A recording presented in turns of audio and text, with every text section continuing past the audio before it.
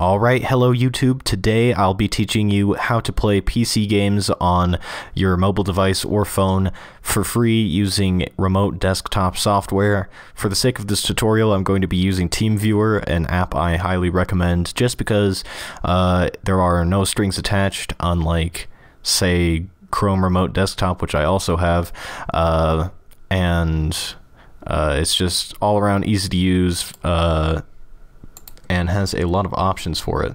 So without further ado, I'm just going to go to their website, TEAMVIEWER.com, and it will take us to their homepage where they have a download button.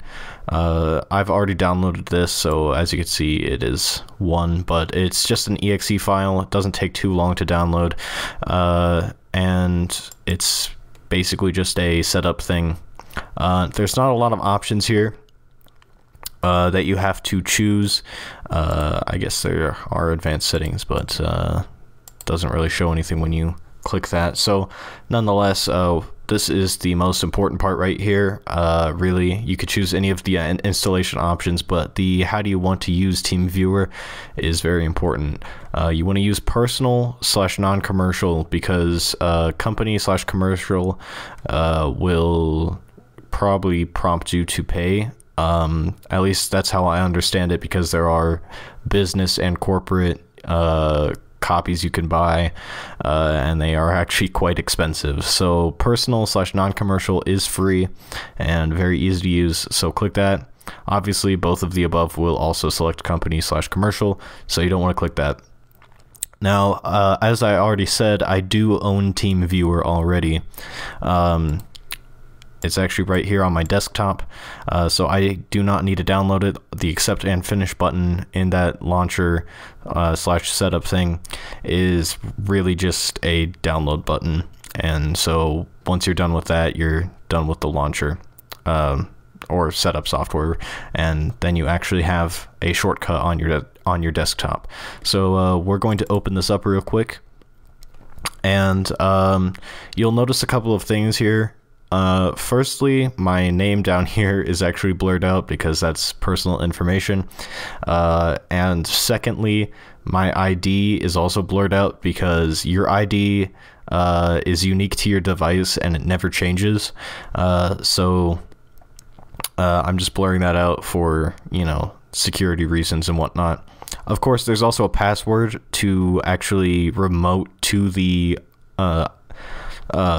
device with the ID, but it's only 4 numbers long, so I mean, if someone got lucky, they could actually guess this. So just taking some precautions there. Anyways, moving on. The first thing you actually want to do with this window is you want to go to extras and you want to go to options, and then you go down to remote control.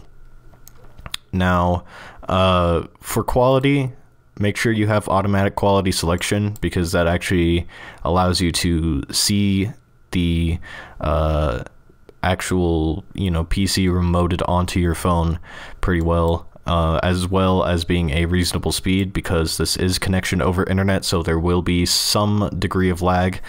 And you will also want to deselect remove remote wallpaper, because what the app does when it is being remoted is it actually removes your desktop wallpaper. Not the file, but it does remove it from the desktop. So you actually have to go back and reset the wallpaper if you have this checked. I prefer not to check it, just so that way things are simple.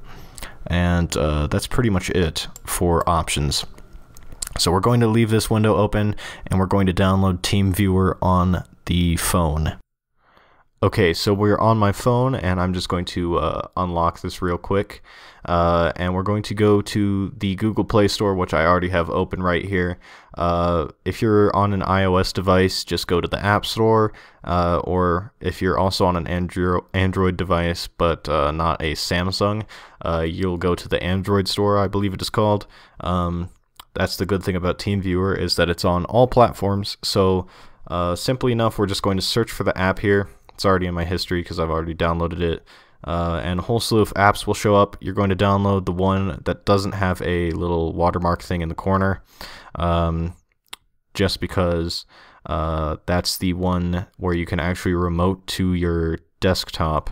The other ones are for like remoting to the phone, or they're for support or whatever. So you're just going to download this, and there's just a look at the app's features. I already have it, of course, so I'm just going to open it. And once you're in here, you'll be prompted with the TeamViewer ID, which I will actually pull up on my desktop right now, so that way I can type that in pretty easily. Once again, this will be blurred out just because of the security concern I have. I already have a little thing filled out, of course, so just to make it easier, I will fill that out. Now for the password, it's simply just the password that's underneath the ID. In my case, it's 6671, and we're going to click done, and we are now remoting to the desktop. Now, oddly enough, my actual option did not change what happened here. It did actually remove my wallpaper, but it's not a problem really. I'll just reset that in a few, and maybe check what's going on there and make an annotation for it in the video. Yes, now you are remoting to your desktop, and it's very simple to use. There is a tutorial little box that shows up when you download the TeamViewer app, which is pretty straightforward.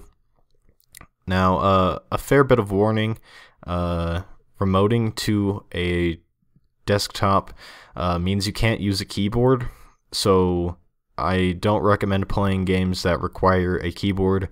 This is mostly good for strategy games like Civilization, which is turn-based, and we're just going to open that there. It might actually take a while to open because Steam is kind of weird lately, but nonetheless, we are going to open the game. Okay, so it did load pretty fast this time. And yeah, so it works pretty well for playing games like Civilization, or really just turn-based strategy games in general. It doesn't work so well with like FPS games, of course, because you do need a keyboard and this sort of synergy between your two hands to play it. I'm just going to actually skip through all of this, and I'll cut to a game of Civilization. Okay, so we're in a game of Civilization right now. I'm just going to build a city to show you can do it. Obviously, Civilization does not require a keyboard for you to be able to play, so it's very easy to do. And we're just going to kind of scout around, and yeah, so really that's it.